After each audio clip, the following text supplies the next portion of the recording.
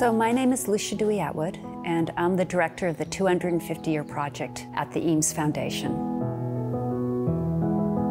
So my name's Eames Demetrius, and I'm the chairman of the board of the Eames Foundation, and I'm also one of Charles and Ray's 5 grandchildren. And it is a building that was constructed and designed by Charles and Ray Eames, and it is a National Historic Landmark.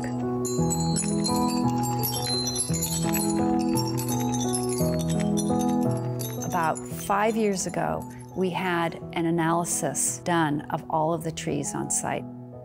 The Wally tree had to come down for a very specific reason. You know, it's starting to lift up the railroad ties. And threaten the foundation of the house. And so if it went, it potentially could tear up part of the foundation.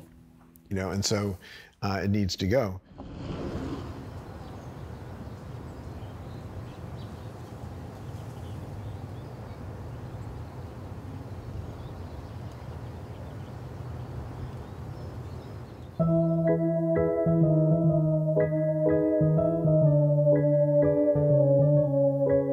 So in the 1880s, Abbot Kinney actually encouraged various people in the community to donate some land to the state of California for the purpose of forestry experiments. As a result, this piece of land was part of those forestry experiments. So when you look around the site, you will see these rows of trees. Many of these trees are original to the 1880s. Charles and Ray, they loved this row of trees. For a long time, the Eames office wanted to do skateboards, but you need to find the right partner because we don't make them. And so we've been researching for a while, heard about Globe, we started talking, and it seemed like it would be a really great fit. We're not taking them down to make skateboards. We're taking them down to protect the house.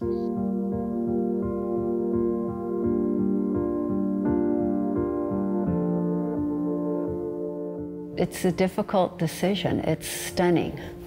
There's nothing more to say, really. What can I add?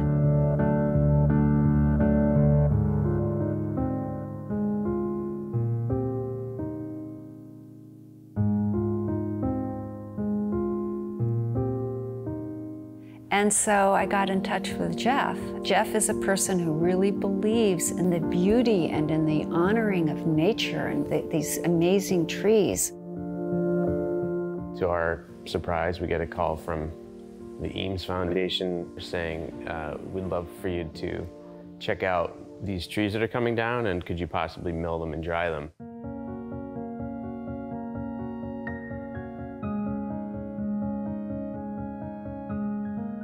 We reached out to Globe and said, what if this is our first project? And they were totally into it.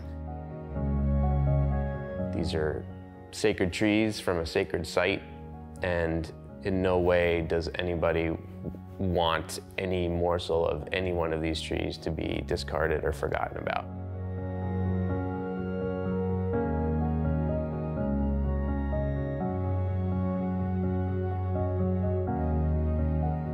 What we're all trying to do is make sure that the finished board has all the qualities we love about that wood.